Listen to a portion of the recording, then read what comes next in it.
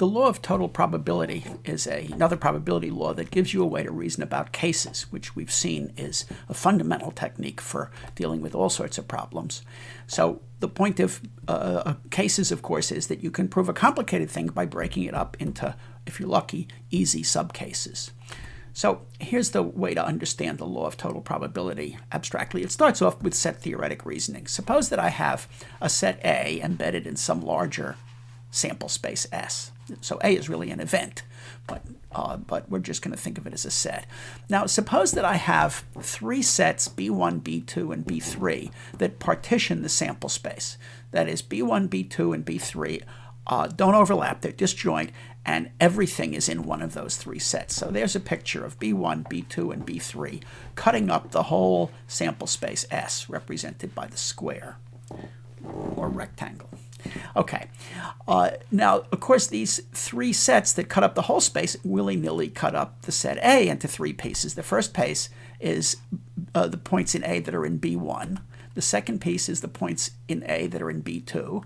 And the third is the points in A that are in B3.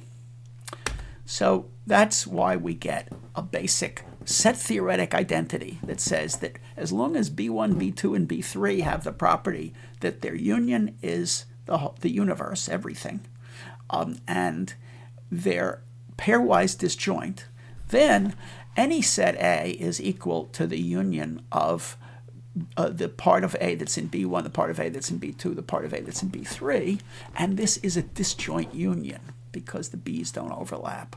That means that if I was talking about cardinality, I could add them up, but in terms of probability, I can apply the sum rule for probabilities and discover that the probability of A is simply the probability of B1 intersection A, B2 intersection A, B3 intersection A.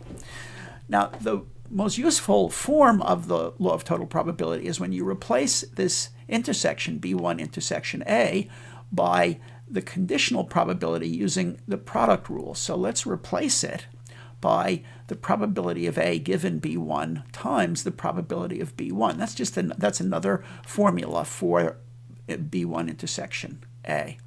And if I do that with the rest of them, I now have the law of total probability stated in the usual way in terms of conditional probabilities, where it's most useful. Now, I did it for three sets, but it obviously works for any finite number of sets. As a matter of fact, it works fine for any countable union of sets. If I have a partition of the sample space S into B0, B1, and so on, a partition with a countable number of blocks, then it's still the case that the probability of A is equal by the sum rule to the probability of these disjoint pieces, the parts of A that are in each of the different blocks of the partition, and reformulating that as a conditional probability, I get the rule that the probability of A is the sum over all possible I of the probability of A given BI times the probability of BI.